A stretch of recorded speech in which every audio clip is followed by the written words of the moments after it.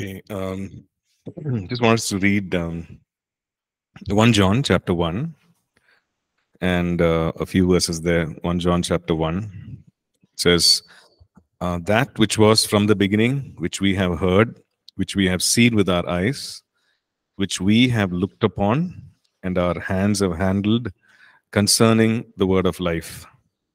The life was manifested, and we have seen and bear witness and declare to you that eternal life which was with the Father and was manifested to us. Okay, verse 3, that which we have seen and heard, we declare to you, that you also may have fellowship with us. And truly, our fellowship is with the Father and with the Son, Jesus Christ. And these things we write to you, that your joy may be full. Maybe we just look at verse 3, So it's a beautiful way, beautiful writing of that which was from the beginning, which we have heard, which we have seen. So John is writing about his experience with the word, the living word, which is Jesus himself.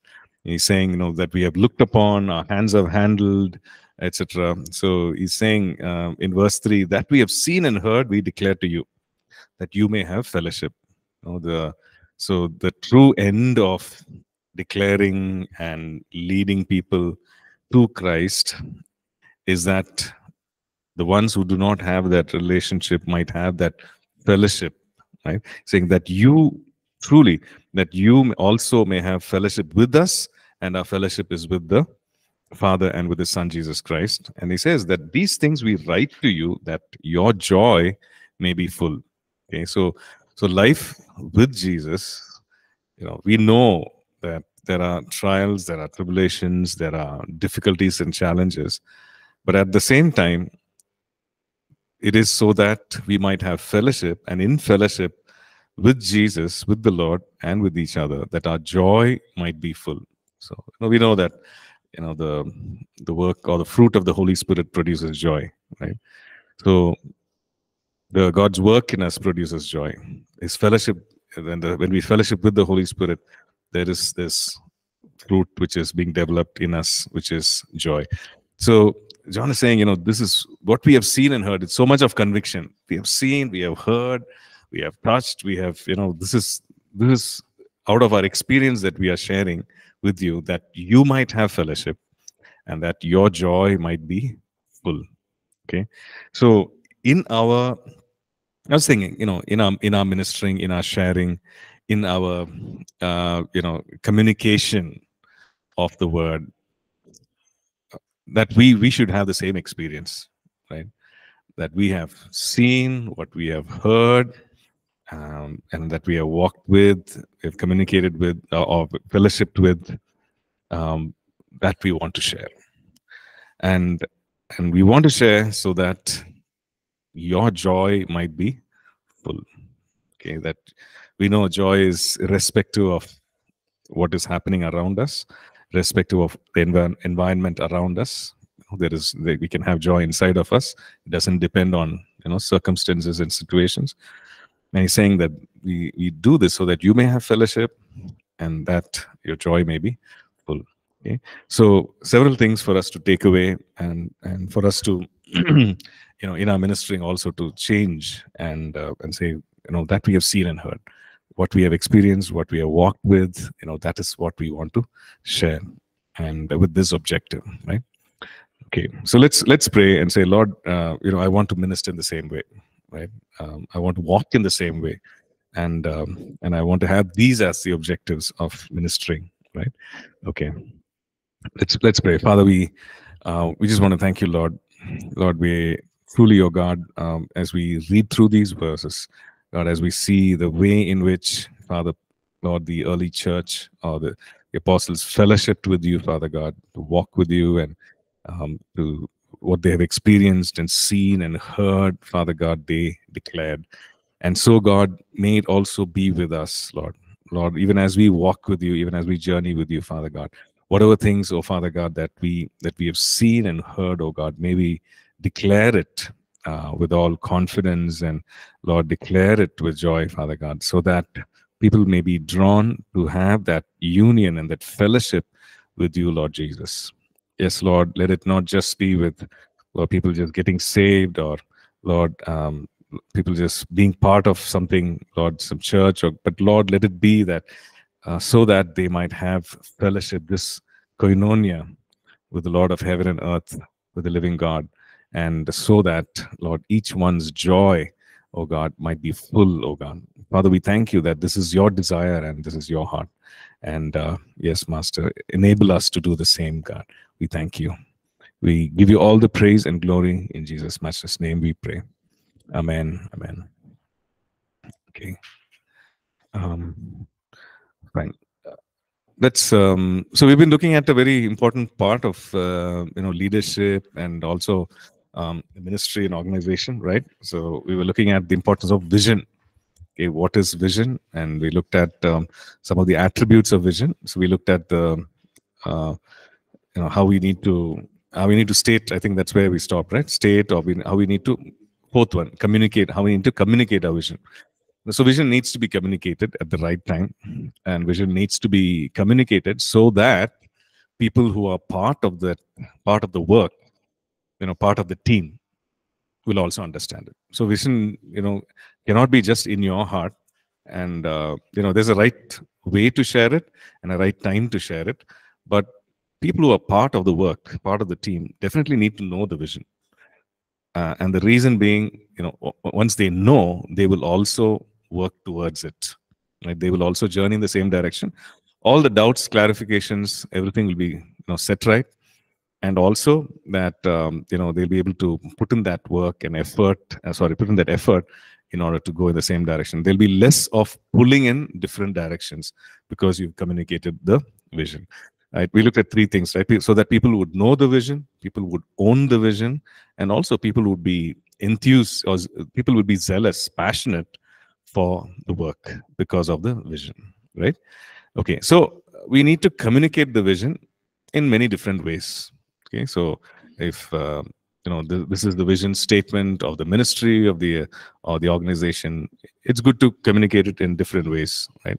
So, and typically, if you look at APC, we said, okay, every time the church gathers together, which is on a Sunday service, right? We have to make it a point to communicate the vision, okay, or to reiterate the vision, okay, and when that happens, right? When does it happen? Yeah, during the announcement, right? So that's the first thing which comes up in the announcement. It's sometimes it's people switch off during the announcement. Now, okay, now is a break. They're drinking water. They're going out, and sometimes they do that. But then we found that okay, that's the best time, right? We can actually share or reiterate, remind people about the vision. This is the vision, right? So somehow it just gets in. Okay, so creatively you can think of different ways to communicate the vision. Maybe it's maybe in a team meeting, maybe in sometimes when we have our recently we had what we call as a VIP banquet. Some of you have been part of it, I think. What we do is let's say people have been part of church for some time, 5 months, 4 or 5 months. They've been coming regularly. So they've been coming only for the Sunday service. They come, Sunday service, go. Okay, so recently they started coming, for example. Now they would want to, or at least we want to communicate to them and saying, "Okay, there are ways by which you can get connected to the church. There are ways by which you can serve, and of course, there are all these different ministries that you may not know of because you're coming only for the Sunday morning service, right? So, along with that, what we also try and do is have something like it's a typical meeting which we had day before yesterday. So along with that, the vision is also communicated, and we just do it like a game, right? So it's not it's like a game. So sometimes it's like we give people pieces of paper, and pieces, and each piece of paper has one word of the vision in it. So they need to put it together. So it's in a packet. They're given different pieces of paper, so they need to put it together. Salt, light, and things like that. right? So the first team which puts it together and puts it in the proper order, gets some chocolates or something like that. So, so in ways, creative ways, you communicate the vision, and the reason is that people need, your team or your church or the ministry needs to understand it. And yeah, the other thing that we see here is, just a minute, sorry, I'll just share this screen. I forgot to do that. The other thing that we see, the fifth one that we see, is that it's not enough if we communicate the vision once, and like how you've seen it's been happening. The vision needs to be repeated. That communication needs to be repeated. Okay, not just once, but over a period of time. Okay, and the reason is this: that we as human beings, we forget. Okay, like one leader, he put it like this. One of the senior pastors of a church, he put it like this. He said that vision leaks. Okay, vision leaks. It's like having a bucket full of water, and that bucket having small holes. Okay, the walls of the bucket have small holes. The bucket is full, but there are these tiny holes through which the water is just flowing out. So over a period of time, the bucket is empty. So which means that vision leaks. So we need to repeat. We need to pour back in, right? And so that it remains. We remember it and we don't forget it. Okay. So we looked at mission, and we also tried to write something about us, the mission, our vision for us ourselves, right? So what is a mission? When you say I'm going on a mission, what does that mean? It's a task, it's an assignment, right? Some steps. Okay. So mission has this whole aspect of action. Okay. So what do I need to do? Vision is, what is the big picture? Who do we want to be? Who are we? Right? And why are we here? So mission talks about, it's about action. Okay, what do I need to do? Okay, so if you look at the notes, page 9, it says mission statement. If you have a statement of mission, it clarifies what you do, which is the ministry activity. For whom do you do it? Like, who's the target group? Who are the people? And how do you get it done? Right? So what do you do? For whom do you do? How do you get it done? So how would mean some details that you go into. Okay. So again, using APC as an example, the mission statement would be: all people's church disciples and equips believers in the word and the spirit to mature them into Christ-likeness, fulfill God's purpose for their lives, and to have influence and impact for God's kingdom. Okay, so you see, it's slightly different from the vision, right? Vision is to be salt and light, right? So if you look at the mission statement, it says, okay, discipling, equipping, to maturing people to Christ-likeness, to fulfill God's purpose. You see, it's different. It's all action, right? Action oriented. What do I need to do in order to be salt and light? What do I need to do? What does the church need to do? Or what is it the church is going to do in order to be a voice? Okay, so those are so that would become part of the mission statement. Okay, then the third thing is, in order to carry out the mission and to fulfill the vision. Now, first of all, do we understand the difference between vision and mission? Yeah. Okay. So there will be some overlaps, because that is also, present. Mission is also present and futuristic looking. This is what we want to do, but it's different. And the third thing is that we need to understand that in order to fulfill the vision and carry out or action the mission, daily, we need to have goals. Okay, we need to have goals. What are goals then? What are goals?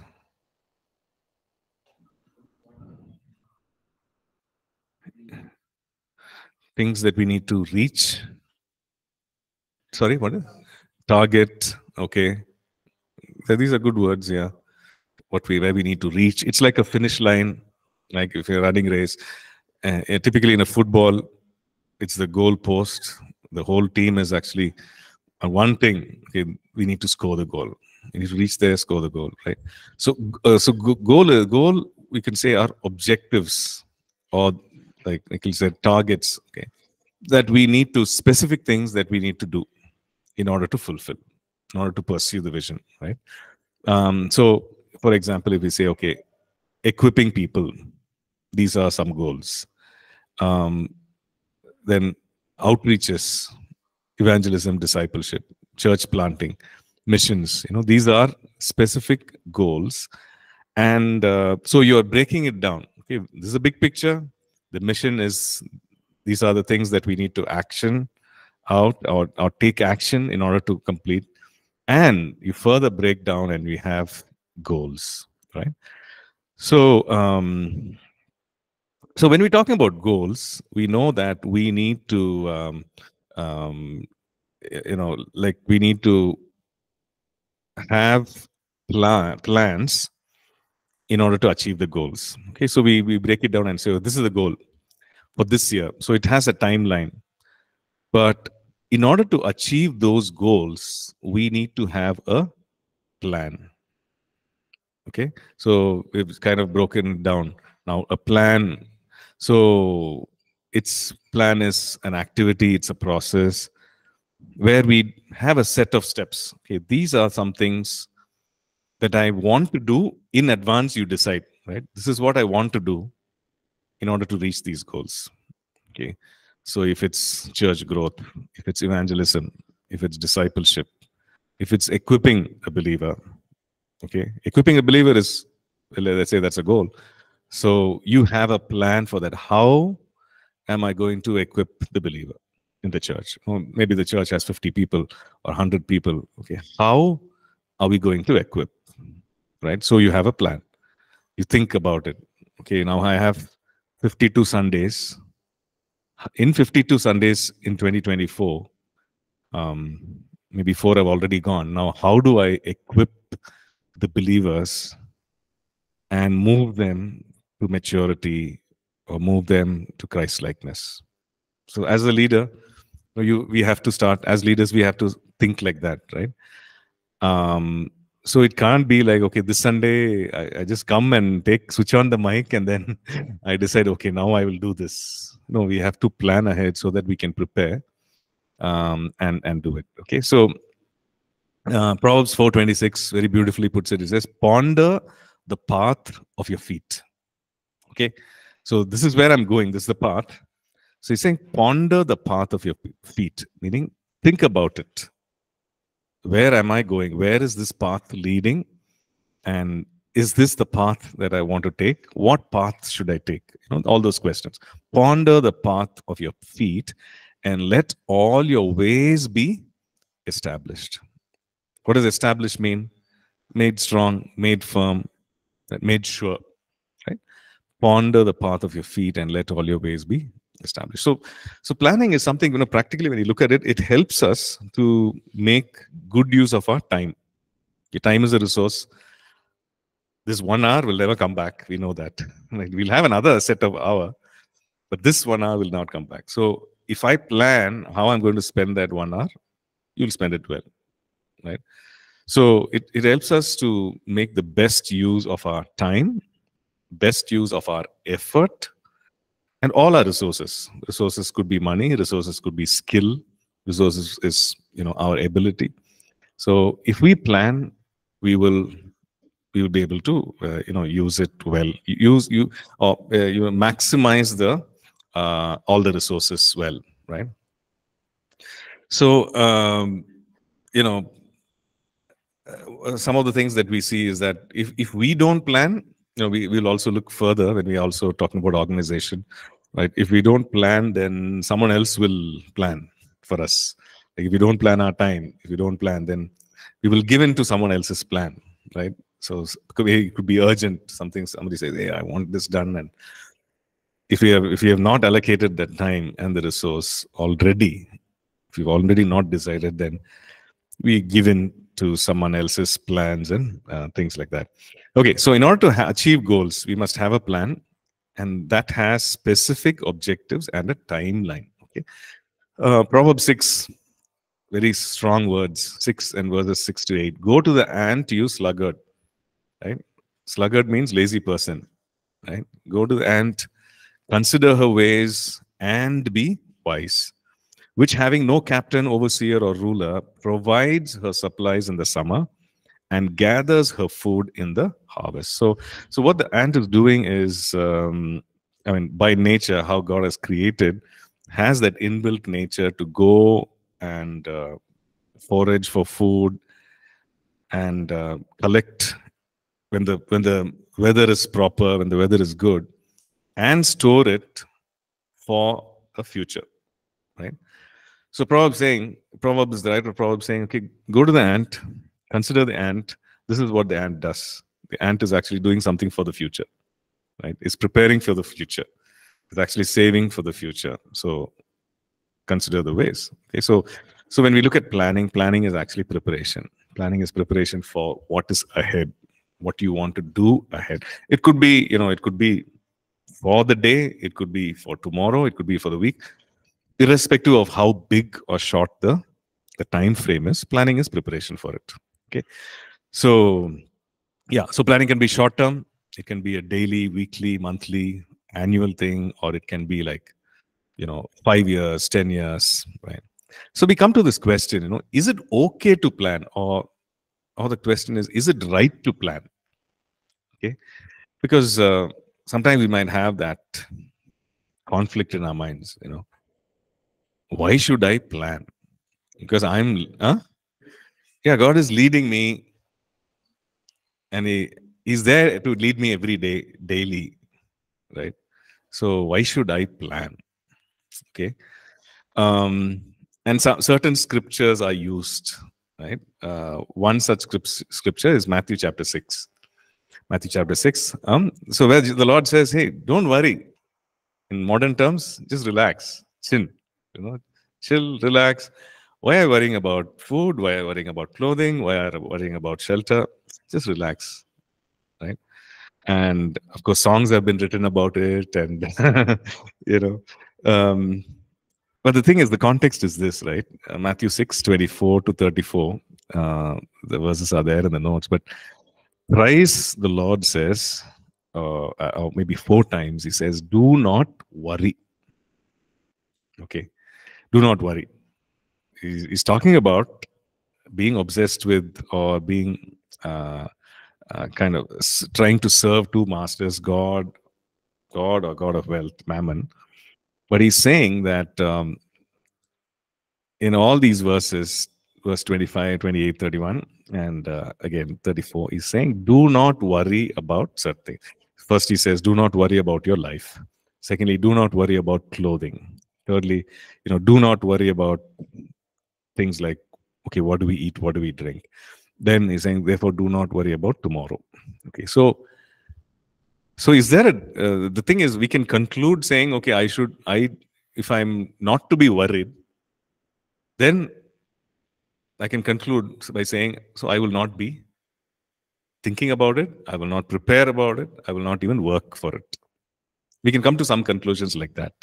But the Lord is definitely not talking about not being prepared for it, not, laboring or working. He's just saying, don't worry about it. Okay? And the word used there, worry, is don't be preoccupied, so that your mind is not able to focus on anything. Worry is that. And the picture, the Greek word used there, merimnao, which means your mind is, it's like something is cut in different pieces, right? It's like you're preoccupied about several things. Your mind is occupied with several things, all these needs, that you're not able to function normally, right? So you want to focus and do something, not able to do. So that is why the Lord is saying, do not worry about it. Okay. So He does not, so it's definitely, wrong to worry about all these things. And these are all legitimate needs. But the Lord also gives a solution, right? In verse 33, seek first the kingdom of God and His righteousness, and all these things will be added, right? And if you look at the rest of Scripture, the living word has actually, quickened by the Holy Spirit, all these other things, the verse that we just read, right? Go to the ant and study. and study her ways and do it, which means the ant is actually preparing for the future. So we cannot conclude saying do not worry means do not plan, or do not worry means do not work for it, right? So that's the thing. So it's not a unscriptural thing to plan. Okay. Then the other thing is also what we find in James chapter 4, another scripture, James chapter 4, 13 to 17, where James says, come now, you who say today or tomorrow we will go to such and such a city, spend a year there, buy and sell, make a profit, whereas you do not know what will happen tomorrow. Okay. So all this vision and planning. So sometimes we can conclude like that. What is this? We're talking about 5 years, 10 years, 15 years. We don't know what will happen tomorrow. So we can say, okay, so let's forget all that planning. But let's read through. It says, what is your life? It is even a vapor that appears for a little time and then vanishes away. Instead, you ought to say, okay, so what is he saying? He's saying, instead you ought to say, if the Lord wills, we shall live and do this or that. So what he's saying is, it's not about I want to do this, I have these dreams. It's not that is wrong, but to involve God in the picture. Let God be part of your planning. Let it be a spirit-led planning, right? So he's saying, let God be part of it. Let it not be something coming out of selfish ambition, but let God be part of it. So he's saying, if the Lord wills, we shall live and do this and do that, right? Verse 16. But now you boast in your arrogance. So which means that even that statement, tomorrow and today or tomorrow we'll go there and do this, is coming from a place of arrogance, coming from a place of boasting and not humility. Right? And not from a place of being led by God. It's not spirit-led. So saying, therefore, and then all such boasting is evil. Okay, so that is what here. So in the first Matthew 6, we saw about how worrying about it is not what God wants. Worrying about these needs. These needs are legitimate needs. God knows that we have these needs. Every human being has these needs. So God is not saying not to have these things, not to have these needs, not to work towards it. But definitely do not worry about it. Secondly, here we see don't boast. Don't boast. Don't be arrogant about the future and what you will do and what you will accomplish, but involve God in the picture. He says, if the Lord wills, we will live, we will do this. So involve God in the picture. Submit everything to the will of God. Rely on God, and so on. Okay. Then another kind of idea or mindset is that the Lord is anyway going to come soon. Okay. What is the point? Right? What is the point in all this working and saying, let's just wait for the Lord return and just go back. Everything anyway, whatever we do will be a waste. It will be all these things. So let's just wait and go. So that's another mindset where, but yes, the Lord's return is imminent, but also we know that He commissioned us. He commissioned us to do certain things. He has unique plans for us, right? Till He comes, right? Till He returns. So He has commissioned us, go do this, teach people to observe all that I have taught you. So He has commissioned us, to make disciples, and He has commissioned us with gifts. He has commissioned us with call. He has commissioned us with the anointing. For what? For this purpose, right? So it's not like He doesn't want us to do anything. It's not like His will is that we be passive until He returns. So we need to. So yeah, at the end of it, we just need to understand that it's not that the work of planning is unscriptural or unspiritual or unbiblical. No, it's not. It is very much there in Scripture, right? And it is very much needed for each one of us in our churches, in our ministries, and even for us personally to function well, right?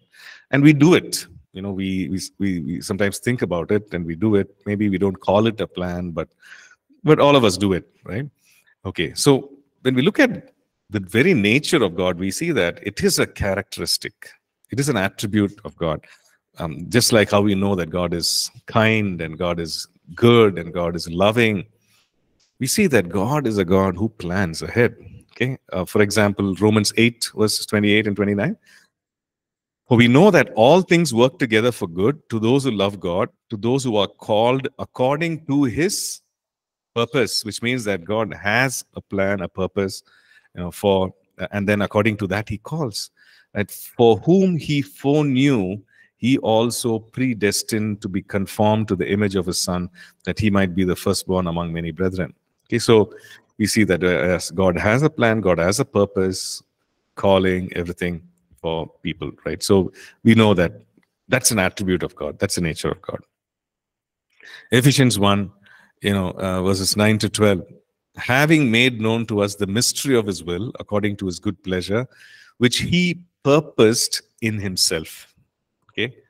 Which, according to the mystery of his will, which he purposed in himself, which means he thought, he planned, he purposed in himself, that in the fullness of the times he might gather together in one all things in Christ, and so on. The whole work of redemption, etc. So, Psalm 33, verse 11, the counsel of the Lord, which means the wisdom, the plan, the advice of the Lord stands forever. The plans of his heart to all generations. Right? So we have the Lord as an example, the Lord God as an example, that he's a God of order, that he's a God who plans, and he, in time, right, within time, we know that he's outside of time, but he steps into time, and then he has plans and purposes and so on. So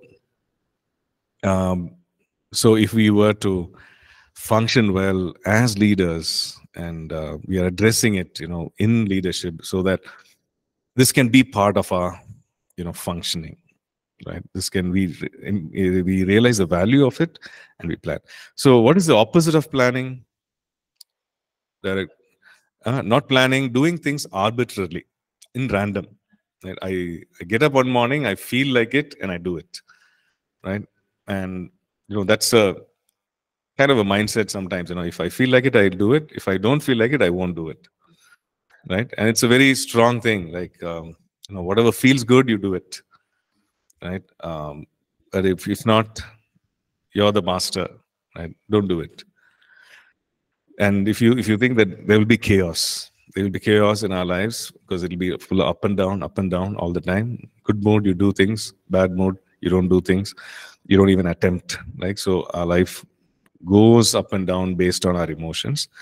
And definitely, if we are leading, if others, if we are giving direction, if we are being influencers, right, who are influencing people for good, for the cause of the gospel, definitely we cannot afford to live that kind of a life. We are being responsible, others, for others' lives, and accountable, and so on. So we need to have planning. Okay, so what are some guidelines that we can plan?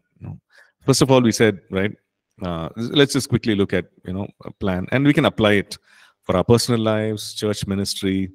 If you're leading a team, we can apply it. First thing is, of course, to include God. Okay, that's the first thing we said, right?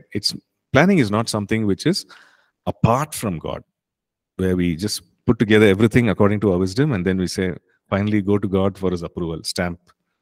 Right? God, now we want your signature. Now we want your approval. No, it's not like that, right? It says, Proverbs 3 and verse 5, trust in the Lord with all your heart and lean not on your own understanding. Verse 6, in all your ways acknowledge him, and he shall direct your paths. So you see, in all our ways we acknowledge, in whatever we are considering and whatever we want to do, we acknowledge him. What does acknowledge mean? Huh?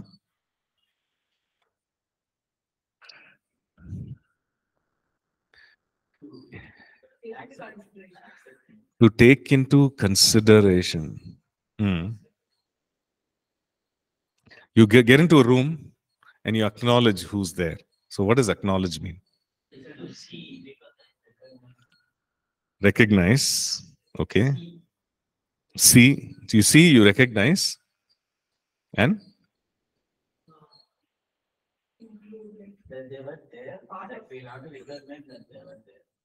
okay, we have to, yeah, recognize is a very big, very important word, because when you're saying you acknowledge somebody's presence, you're actually seeing and you're also recognizing and accepting. Yeah. But your acknowledging would mean recognize, address, right? I come in and and I say, okay, okay, Sri Radha's here. I recognize Sri Radha, I acknowledge. I've also, address. Oh, I just say whatever, welcome, or I'm acknowledging, or maybe in an informal gathering, you're just nodding your head and saying hi, acknowledging, right? So the Word of God says, in all your ways, acknowledge. Whatever you're doing, acknowledge the Lord, because Let Him be part of you. What? Sorry? Huh? Sorry, what? Obey is secondary. First of, we're just saying that, Lord, thank you. You're here. I acknowledge your presence. The opposite of that would be to ignore. I come in and I just, I don't even, I just come in, look, and there's no interaction. There's nothing. I just completely ignore, neglect. So acknowledge is to recognize and address and interact and all that, right? So in all your ways, acknowledge Him. What is the second part of that verse? And He shall direct your paths. Okay, so that's the thing. I'm not leaning on my own understanding. I'm trusting in the Lord. I'm acknowledging the Lord, and the Lord, His desire is that He wants to direct our paths. Direct, which means saying, like, hey, this is better, this is a good choice, this is something, okay, do what you like here, your heart is positioned well, and go for it. He shall direct your paths. Okay, let's look at this. We acknowledging Him by obeying His word, by obeying His leading, by desiring desiring that the Lord Jesus be glorified, and by placing as priority what kingdom values are, like in our own lives. So these are different several ways by which we can, acknowledge the Lord, right? Okay. So in all your ways, acknowledge Him. So as part of the planning, just acknowledge the Lord. So let not your planning. So then we see the beauty of planning. Maybe you want to plan for your own life, plan for your, maybe your finances, plan for whatever aspect of life. Acknowledge the Lord.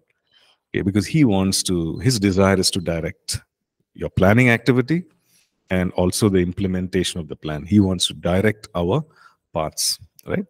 Okay, second one, follow the leading of the Spirit. Okay, we have the privilege of hearing the voice of the shepherd because we are the sheep and He's our shepherd, right? So Romans 8:14 says, for as many are led by the Spirit of God, they are the sons of God, which means that I'm a son and daughter of God. So I have the privilege of being led by the Spirit of God.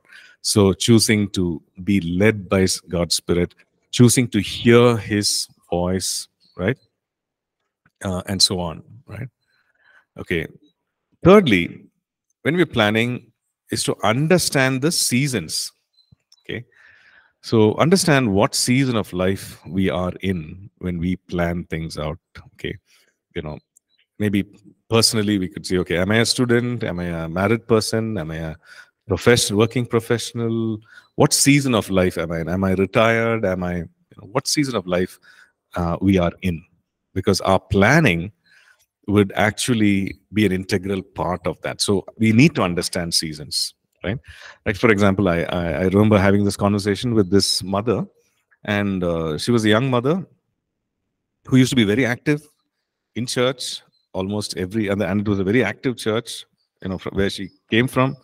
So she was almost there every day, like, very active in church, leading certain things and so on. And then she felt that everything had stopped because she was a young mother. And, the child really needed the attention and the care and so on. So she felt, So she felt as if she was worthless as a believer. As a child of God, she was like, I feel worthless. I don't know. I used to do so many things. She was feeling guilty. She was condemning herself, saying, I used to be so active. Now I cannot, or I'm not doing it. I want to do, I'm not able to. Then, so we had this conversation about seasons. What season are you in? Right? What season are you in? The fact that you have come out of a season and entered into another season, understand that you can't do the same things. Right? I can't do the same things which I used to do in a previous season. I'm in a different season. And a different season calls for different things to do. And it's completely different when it comes to activities, when it comes to what I'm asked to do, my responsibilities, everything is different. So, and who conveys me from one season to another? It's God Himself. Because Scripture talks about, He knows our times, He holds our times in His hands, right? Our seasons in His hands. So we had that conversation just to understand what season we are in. So we will plan accordingly. So with every season comes responsibilities. Okay, our roles are slightly changed. Okay, so maybe you're a single person, your responsibility, your role will be different. If you're a married person, your role. If you're a parent, your role will be different. Now, who designs this? It's God who's designed, right? He's the master architect. He's the one who's designed family. He's the one who designed, this married life or single, whatever. He's designed it.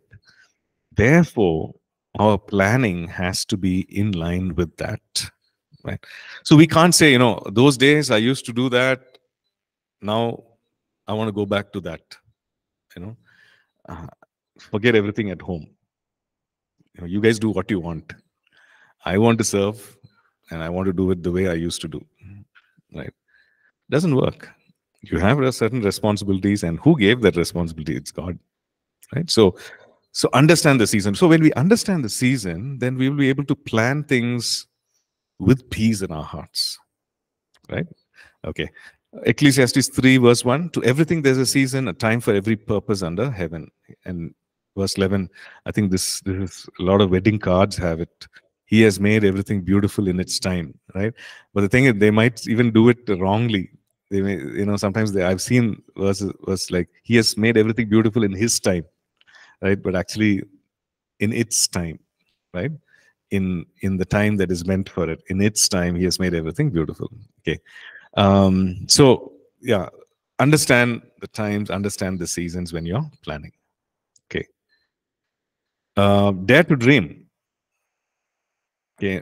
Ephesians 3:20. Now to Him who is able to do exceedingly abundantly above all that we ask or think, according to the power that works in us. Okay. He's able to do. It talks about God's ability. He's able to do exceedingly abundantly. And it says, above all that we ask, above all that we think. Okay, so here's a responsibility of asking and thinking, even imagining, dreaming, right? So the thing is, do we dare certain things we don't even dare to think of, because we say, oh, I don't think it's for me, or I don't think I'm capable of that, right?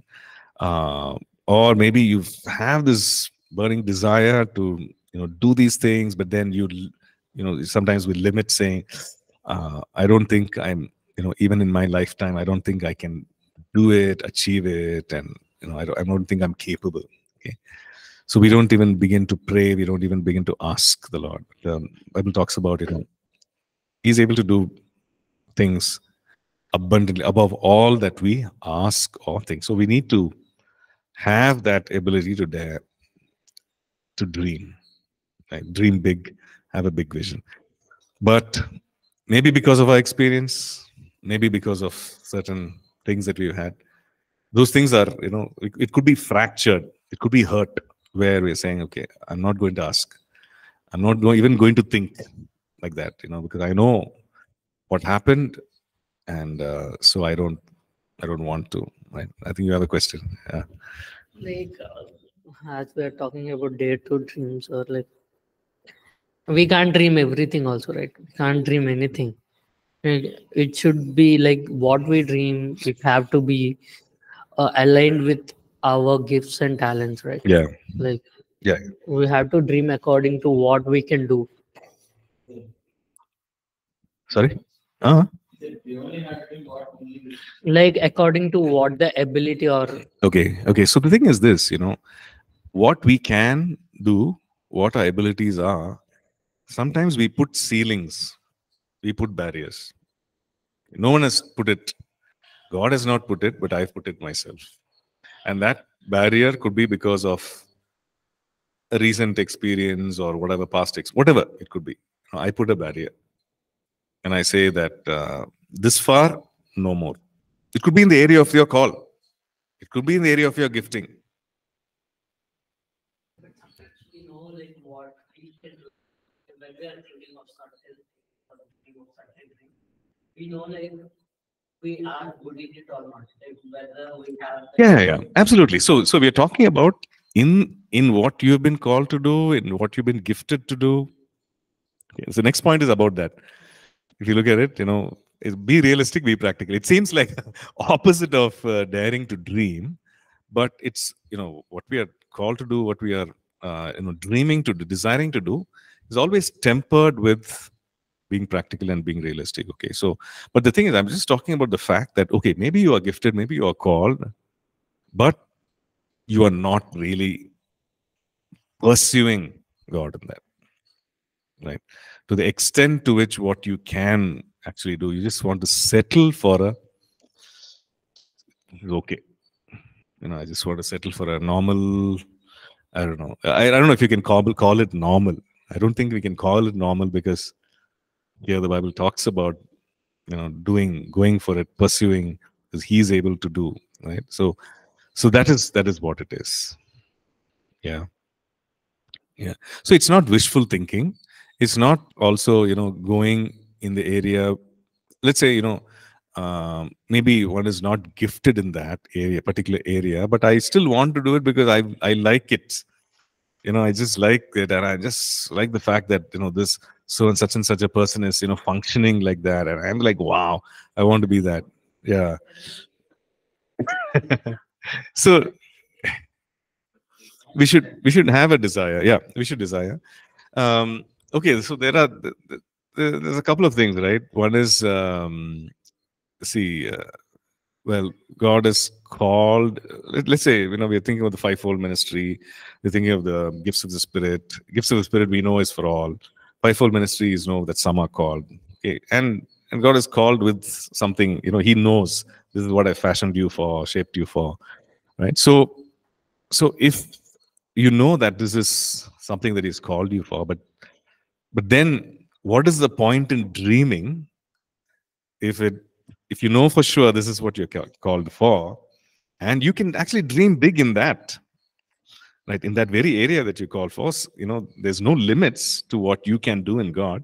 You can, but then if you're shifting all that to another area and you're dreaming about this, that is what we're talking about. Yeah, that's the thing. But the beautiful thing is this, if you're dreaming wrong, God will tell you.